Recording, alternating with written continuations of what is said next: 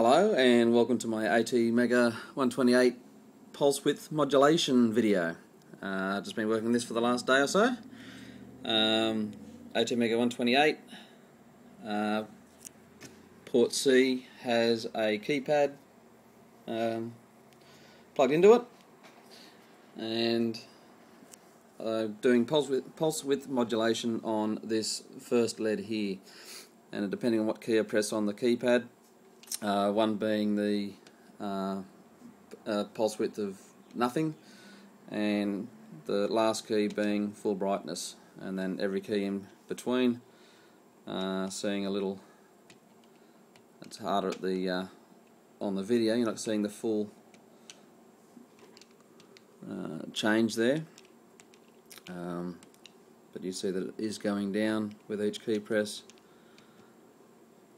Okay, that's off.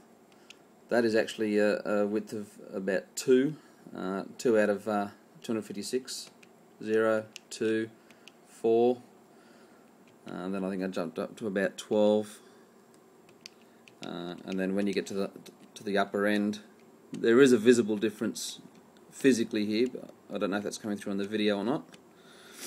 But that's actually quite a large jump. Actually, you can see the values there. That's all on,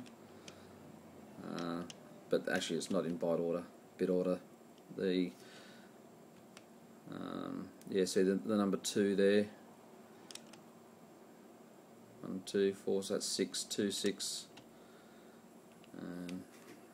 So you can see that in the background.